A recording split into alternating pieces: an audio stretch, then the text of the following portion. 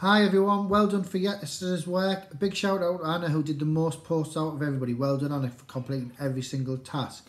What we're going to do, as well as reading the rest of the Mortal Engines, is we're going to write the start from the viewpoint of Hester. You've already done that with your first chapter where London captures the town that she was on using the trailer.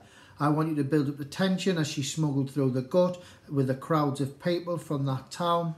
How she gets put into the lines, sees Valentine's come towards her, knowing that this is her moment to be able to strike, her attempted assassination, how Tom stops it and how she escapes. We're also in maths going to continue with 3D shapes. That's going to allow us to return back to the LBQ we did at the start of the week and get better scores.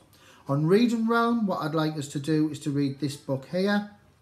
And our last thing is going to be topic based, which is a picture of Rio, and Rio is based in Brazil.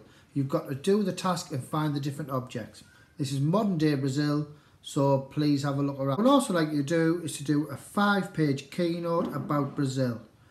The major cities, what it exports, its major sporting events, its culture, anything that you can find out. And there's 5 different slides for that. And then post them on Seesaw. Thanks very much.